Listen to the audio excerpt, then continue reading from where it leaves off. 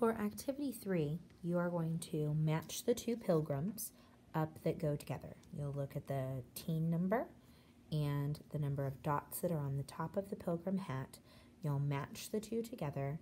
Then in your ClassKick app, you will write the number and circle the pilgrim the appropriate color. Watch.